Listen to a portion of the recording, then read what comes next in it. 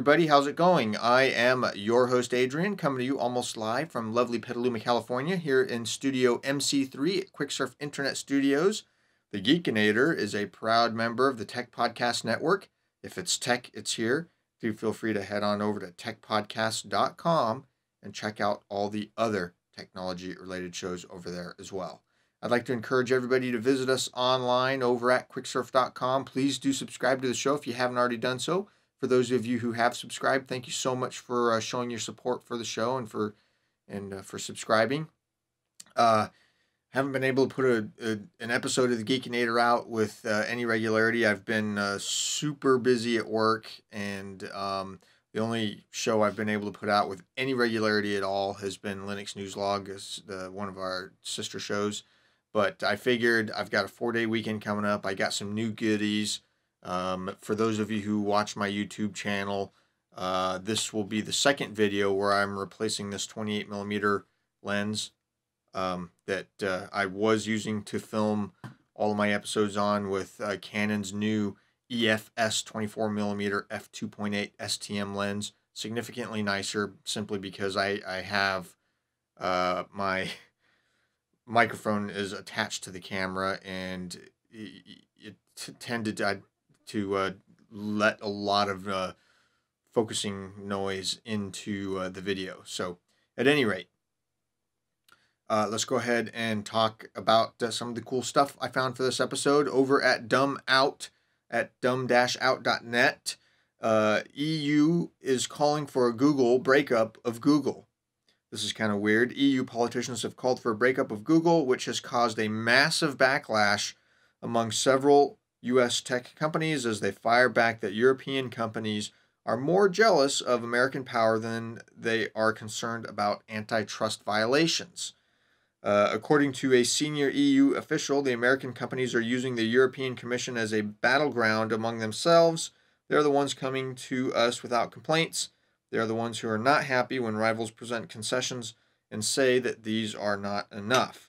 So, it's a sticky situation, and we'll see how this plays out. Google is kind of turned into the new Microsoft, so I'm curious to see how this all plays out in the end. From designandtrend.com, Lyft's new program turns ordinary motorists into Lyft drivers. This is kind of cool. Lyft's latest driver destination program aims to bring back the company's carpooling service, according to Tech Times. By using the program, ordinary car drivers can check if there are other people nearby who are going in the same direction. They can then coordinate with the passengers and pick them up just like a Lyft driver. The driver destination works with the company's Lyft Line app, so pretty cool.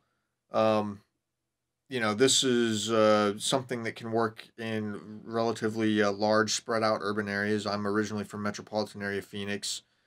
For those of you who have not been to the Phoenix area, it's very much like Los Angeles and pretty much every other large metropolitan area. It's about 16,000 square miles or so of city. I mean, it is massive, and it's impossible to get anywhere without driving.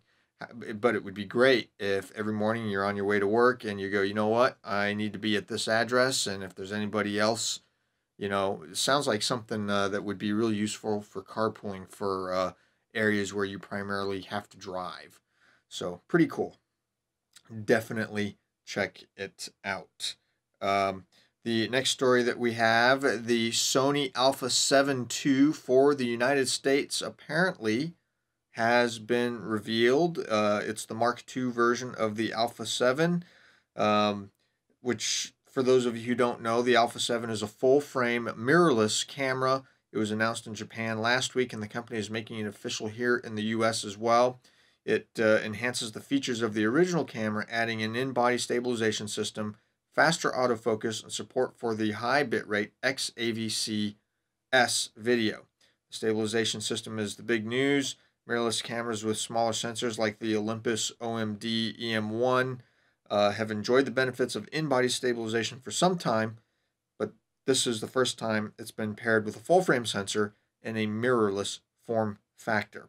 The stabilization system corrects for motion on 5 axes and can work in conjunction with lenses that feature integrated stabilization. So This is pretty neat.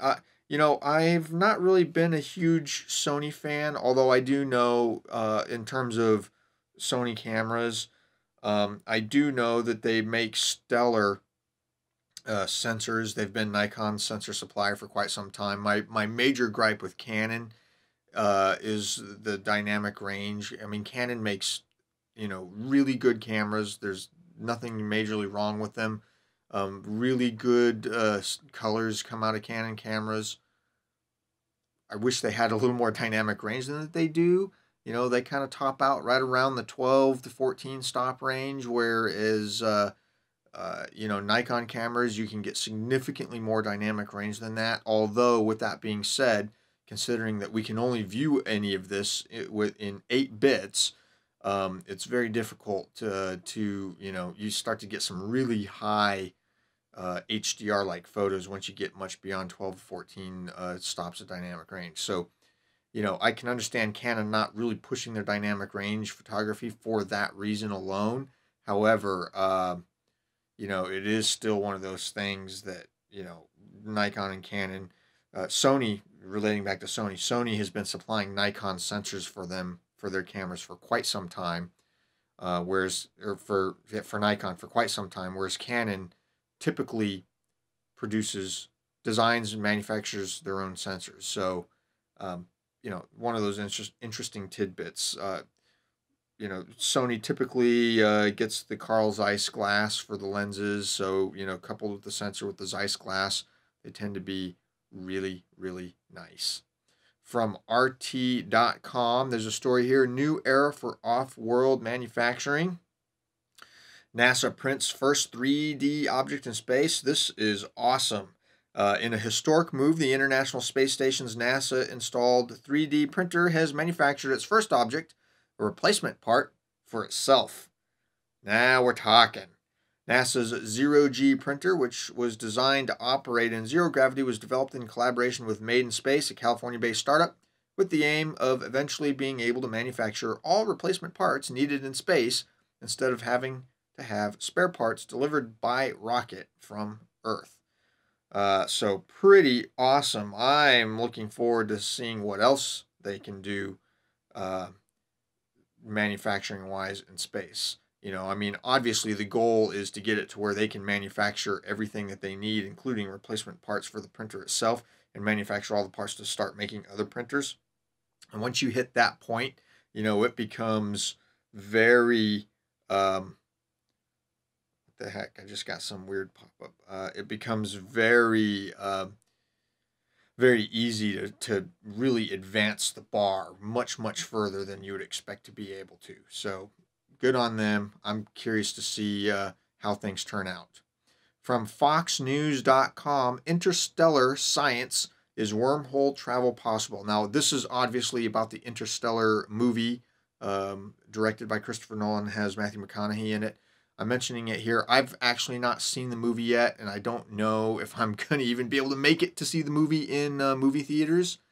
But I do plan at a minimum to see this, or at least buy it or rent it on disc or something of that nature.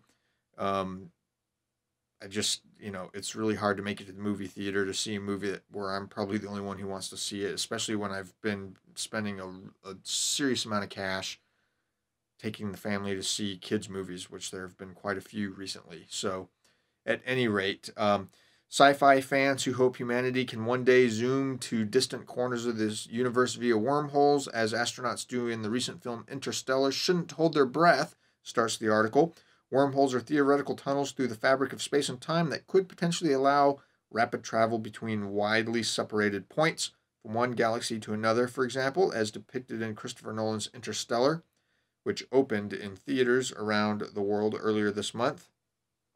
While wormholes are possible according to Einstein's theory of general relativity, such exotic voyages will likely remain in the realm of science fiction, said renowned astrophysicist Kip Thorne of the California Institute of Technology in Pasadena, who served as an advisor and executive producer on Interstellar.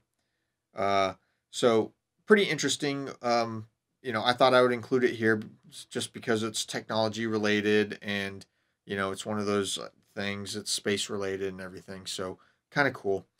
That will do it for this edition of the Geekinator. As always, everything we've talked about is linked up in the show notes, which you can find online over at quicksurf.com, or if you're watching this on YouTube, right below the video here in the show notes, I've got everything linked up there as well. And thank you for subscribing if you haven't already done so. For those of you who have or have not, please do subscribe and show your support for the show. You can either subscribe on YouTube, or you can go directly to the website and subscribe directly via a podcast feed where you can download it in iTunes or any other podcatcher of choice. And with that, I will see all of you on the next episode. Hopefully they'll start to be a little more frequent, but I figured I might as well just bite the bullet and do this one. See you then.